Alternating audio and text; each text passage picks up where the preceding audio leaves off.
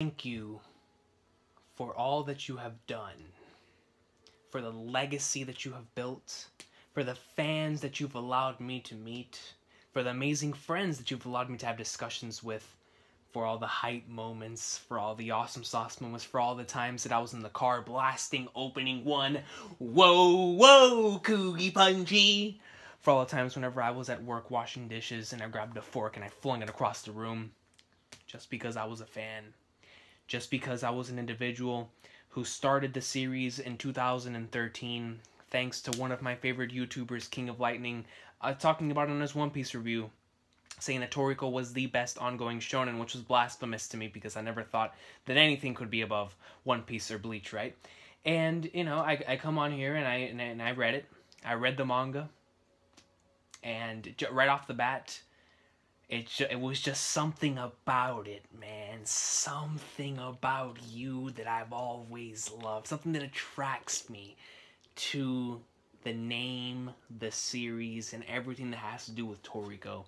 No matter what has happened, no matter all the stuff that I've disagreed with that's happened in this story thus far, ever since Chapter 322, no matter what has happened in the manga, ever since Area 6, there has been a lot of questionable things, but I cannot deny the amount of love and how much I am going to miss talking about this on here, man.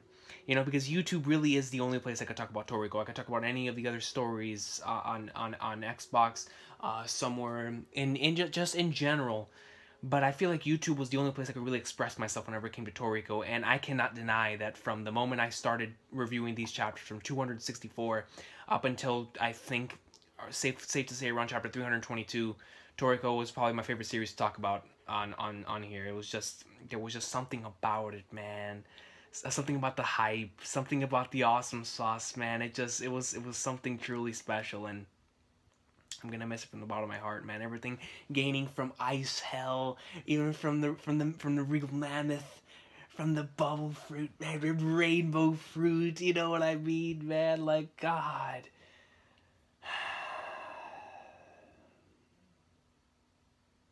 And you remember all the amazing times. You know, Toriko is like a drug, because you know other individuals have certain drugs. They have something. All of them have something that they know hurts them, but they can't stop doing it because it gives them some sort of adrenaline rush. And for me, it was always this, because as you guys know, with my heart problems, anytime that I read a Toriko chapter, I could be hurt. Whenever chapter 300 came out with Monkey King Bambino, I think it was 300 or 303, with all that stuff when Bambino first showed up and all that stuff, I wasn't here because after chapter 299. I was gone. And the number one reason why I had to take those 3 weeks off, from the doctors telling me that I had to take it easy, but I knew that if I came on here to talk about Toriko, the same thing would happen again, and that time I wouldn't have probably lived. But with the heart problems, with the heart issues, I still can't stop it. I can't stop reading the series. It's the rush, it's the thrill of reading this story that makes me unable to stop. And, you know, when chapter 352 and 353 came out, and I did that double live reaction, and I had, I basically had a whiplash moment, and I edited out the video because it was nasty. It was around a 2-hour video, and I remember when I snapped this way, and I asked my mom to look right here because it felt swollen, and my vocal cord was swollen for about 3 weeks. And even with that, I didn't care. I had to come back on here, and I had to go into like somewhere go in, but I just couldn't do reactions for a while, and it hurt me so much. And I saw people in the comment section where I attempted to actually do a review telling me I just didn't care about the series anymore. And I was like, well, man, if only you knew. If only you knew that if I was 100% healthy, man, I would talk about Toriko. The one of the main reasons why I can't do Toriko every week is because I can only do Toriko whenever I'm healthy. Legit, if I'm not healthy, I can't do Toriko because I won't survive. I won't live through it. And my entire thing with this story, with this series, is that it's allowed me to have this certain area of fans, because I have, of course, my of the people I talk to about One Piece. I have, of course, people I talk to about Bleach, and then again Tama that came after and whatnot. But Toriko was always like the one series where I had the specific fans that would come on here that I could actually discuss this series with. That only really I talked to it on Toriko. It was like an exclusive club to be a part of reading Toriko, man. It was so cool because to this very day, I still don't think Toriko will receive the appreciation that it truly deserves. And you know, even though I still think Cooking Festival is its highest point, I just can't deny all the greatness that happened in the series, man. Ice Hell, man, Tommy Rod, and you know, just to Mitsutoshi, man. Thank you so much, because this is my thing, man. I wasn't gonna do this. For a month I was gonna be gone, gonna do NanoWrimo. I was gonna make any more videos, but when Chris told me in the Xbox Live party, and he told me that Toriko was ending, I didn't believe him. And then Super Casterman sends me a message on Xbox telling me Toriko's ending next week, and I had to go online and I had to check something, so I searched it up, and when I saw the article on Anime News Network, it destroyed my heart. Because I said Bleach is gone, but I still have Toriko. Toriko's gone. Toriko's gonna be gone next week. I mean, all the pieces of King Recon are gonna be gone, man. You guys have to understand, bro. Back in the day, whenever I could do live streams, the Toriko streams were always my favorite to do because it felt like I don't know, there was just something always about this series and about YouTube that always connected so well. It's the series that got me noticed when it came to reactions. Without Toriko, I would have never, I wouldn't be where I'm at today. I owe Toriko chapter 285 and 286 reactions, and 292 and 293 for getting me here.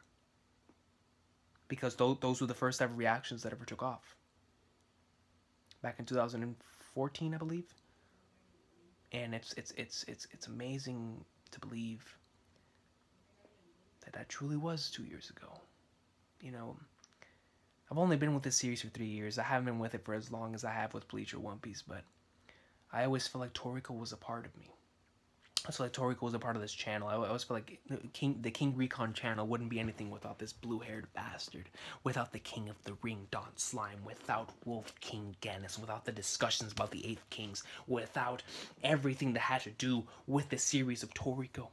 Staying up all night with Northside and WoW King discussing the series of Toriko when it was at its hottest, man. When we would just go in there talking about it and, you know, binging Toriko up to chapter 263 was one of the greatest experiences. I binged the Cooking Festival in one sitting. That's unforgettable. I binged Ice Hell while waiting for my mom. I believe it was either Ice Hell or the pyramid, the Gourmet Pyramid. I remember one of them I binged while waiting for my mother to get a doctor's appointment. I was waiting for her, and I was reading it. And I was like, "Yo, man, this stuff is good."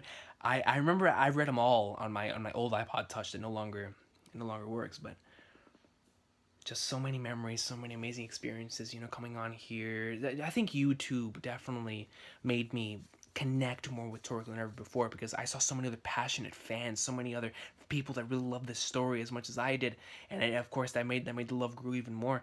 And throughout, you know, seeing these insane amount of stuff happening week to week to week these past 3 years has been absolutely insane. You know, when Blue first came out, man, the Jet Fork, and when flipping, oh man, the Infinite Kugi, son, yo, I'm telling you, man, with the Bambina stuff, I mean, it's glorious. You know, it's just, but I'm gonna miss it, man, because no matter what happened in the week when it came to manga, I could always depend on Toriko to make me smile in such a hype way, man. You know, and sometimes it did disappoint me, sometimes it didn't anger me. I've raged at Toriko many times on this channel, but Toriko was always, it's King Recon, man. You know, it's the series that truly made me love doing live reactions. It's the series that truly it's a series that showed me, you know what? I love watching other people's reactions to this. I mean, seriously, man, Toriko. If more people reacted to Toriko, I think Toriko would be a smash hit. But there's only like 4 of us out there that actually react to Toriko. But you know, and a lot of people who used to do before, but then dropped it because they didn't like where the series was going, which I know I'm with. But I'm gonna miss it, man. You know, there's a lot of questionable things, like I said before, with the way that it was rushed. That we didn't get to see a lot of how, especially with Coco and it was Coco specifically for me, because Coco's always been a favorite of mine, and being able to not see him go through that journey to reach his goal, and remembering in the beginning of the series how much that meant to him and whatnot. Just remembering all those nights with the theories and coming on here, I will never forget. I believe it was chapter 264. Whenever I stayed up all night with Wild King and Northside, just waiting for that chapter to drop. I was so hyped. I was doing push-ups, man. The hype was real. I saw Toriko post time skip. Oh, just so much greatness, man. And when Heracles first showed up, and yo, you were like, what the hell is going on? The sniff, the breath, and you're like, son. I'm gonna miss the series, man. I'm gonna miss everything about it and everything that has to do with it, man. Just thank you, Mitsutoshi, so much for allowing me to experience your story. Thank you so much for telling this story. And even though in Japan it may not be as popular as it once was, and even though when Jump originally pushed it, maybe it was rejected by a lot of individuals, but you know something, man, you have impacted a lot of us that I know that live all around the world. You know, I would have never expected for me to talk to individuals from United Kingdom, talk to individuals from Europe, to talk to individuals from nowhere near me about a series that we all love and enjoy, and that's the series of Toriko. You know, Toriko brought so many of us together, and if Mitsutoshi were to ever know something like that Toriko brings people together, because of the hype, because of how much we just love talking about, how much we are addicted to the thrill and adrenaline rush that we get when we're reading this story. If only I could just tell Mitsutoshi that, man. Just thank him from the bottom of my heart for so many things, and because I know it's not his fault. I know from noticing the difference in the way that he told the story from a pace standpoint, from part 1 and in the Gourmet World Saga. You know, just showcasing the difference in pace. It's obvious that something's going on there with Jump. So it is what it is, man. But thank you, Mitsutoshi, for writing this manga. Thank you so much for allowing me to make videos on it for the past 3 years. It's something that will forever be a part of this channel, the same way that Bleach and One Piece have been since the very beginning. Toriko has been there, you know, and I'm always gonna be grateful for it, man. I'm always gonna love it, and I'm so happy that I got into it. I'm so happy that King of Lightning, we used to praise the living hell out of it, and he got me into it.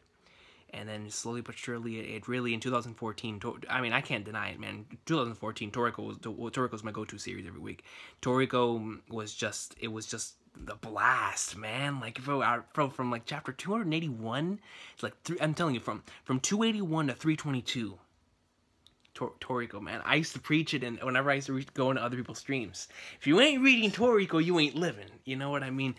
And it was my story. It was my series. It was my shit, man. I used to love thinking about it. Just going to work and just going cutting pizzas, and on my mind I'd be like, man, what's happening next Toriko chapter and whatnot. But after I had that incident right before chapter 300 came out, man, with the heart, and it just it made me really evaluate, man, like when it comes to Toriko chapters, like, man, I gotta take it easy. But I just couldn't help it, man. Oh man, when Akasi chapter 336, so, you know, so many amazing memories, so many things that has happened, you know.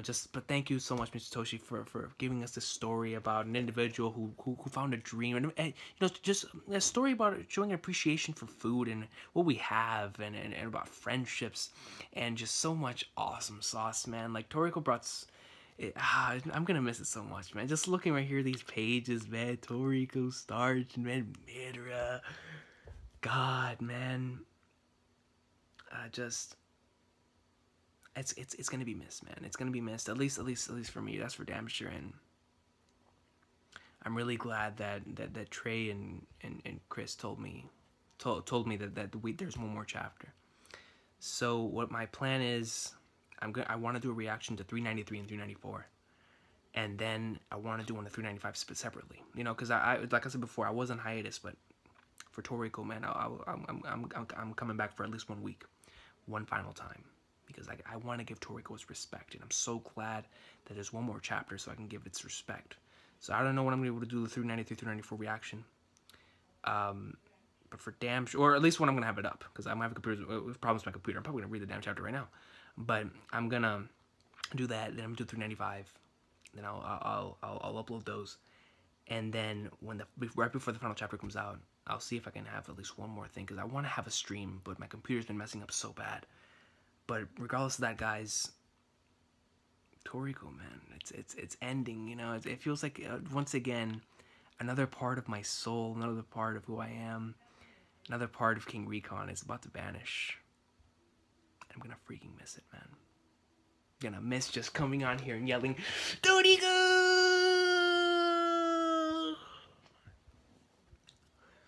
Gonna miss just thinking about the third. The King of the Ring, Ichiryu, man.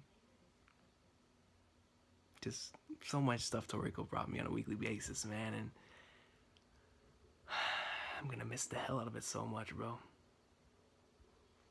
You know, it's like I said before, I haven't even been with it for that long, only 3 years. Only 3 years. But it felt like it was a part of me. It felt like family. It felt like it was just it was me, man. And just thank you so much, Mitsutoshi, for writing this story, man. I'm really glad I was able to experience it. Really, really happy I was, and I'm really happy that I had so many other passionate individuals that shared the same love and support that I did for the story, and continue to read it every week, continue to come on here with the awesome sauce. And you know, for all you individuals who read Toriko with me, man, thank you. Thank you very much for sharing your experience with me when it came to this story. And next time I'll see you will be a reaction. Just remember that when it comes to Toriko, man, there's only one thing Mitsutoshi wants, yo. You know, Mitsutoshi is like the king of like the getting your dopamine on like another level, right? But there's just one thing. There's one thing that Mitsutoshi absolutely nails. And that is that every single time that a chapter ends, you want more. At least in my case. Every time a Toriko chapter ends, I'm like, damn. I'm like, why? Why end it there?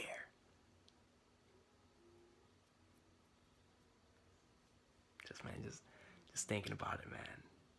The Kugi punch, man. Just going through that journey with Toriko, man. Just, God, you know, Toriko himself is just one of those main characters that just really, really awesome dudes, and really interesting as well. But so many awesome things in the world, my boy Mansum, Coco, Sunny, man, Zabuda.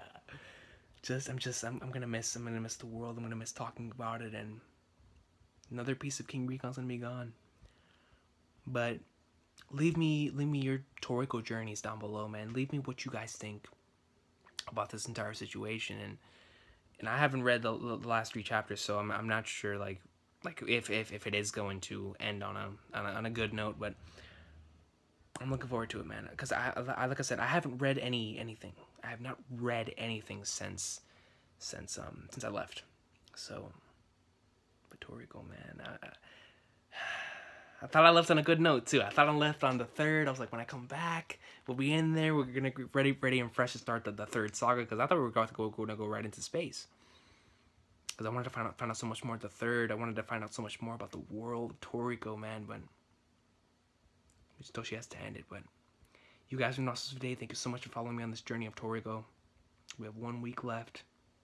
And for those of you who have stuck by this series and have continued to support it,